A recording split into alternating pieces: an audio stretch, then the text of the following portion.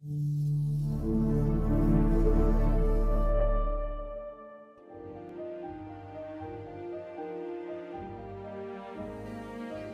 a lot easier to use on children just because children don't like to sit still. They don't always like to open and close where you ask them to.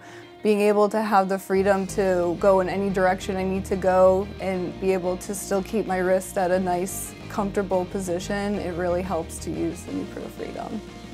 So some of our operatories here do not allow patients in wheelchairs in them. We actually have special rooms for patients that are in wheelchairs.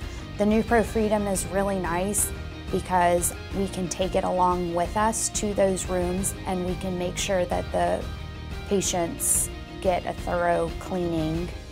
I work in a general practice, so I see patients from 3 years old, sometimes even 2 years old, to geriatric. So I have patients who have special needs, can't lay down in the chair, some might have to stand up.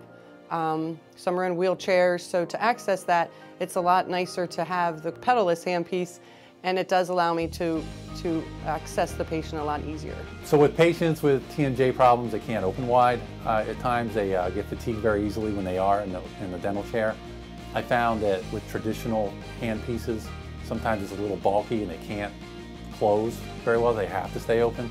With the Nupro, it's very small and sleek in the hand, so they don't really have to open very much.